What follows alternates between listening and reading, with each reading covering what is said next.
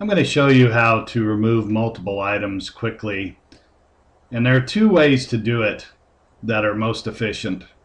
The first will be utilizing the Shift key, and what this does is it allows you to remove multiple items in sequence. So if this is a list of items on the left side, I select this first one, then I scroll down to wherever it is I need to go to, whatever the last item is I want to delete in consecutive order. I press and hold the Shift key and I select that item. If you notice, everything is highlighted in consecutive order. Once that's done, you can select delete. The second way to delete or to remove multiple items is to utilize the Control key function.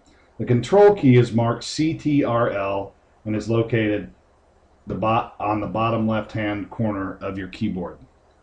What you can do is you highlight your first item, then while holding the Control key, and it's very important you must hold it throughout until you're done selecting, then you just select your random items.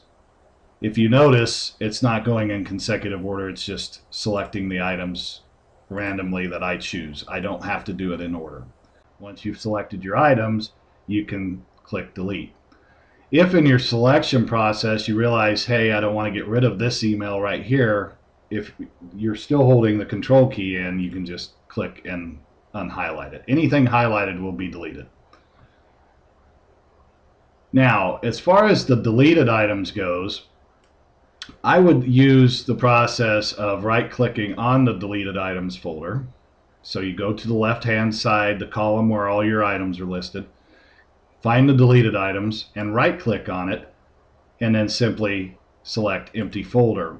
And this will prompt a message, are you sure you want to permanently delete all the items and subfolders in the deleted items folder?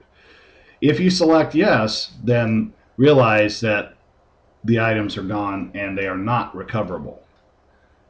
So once you click yes, the process of permanently deleting the items will take place.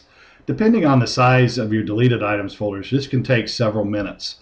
So realize that Outlook may act like it's not responding during that time because it's doing a lot of work. If you have any questions, feel free to reach out to John Cahill. Send me an email. Feel free to call me at 213-2054. Thank you.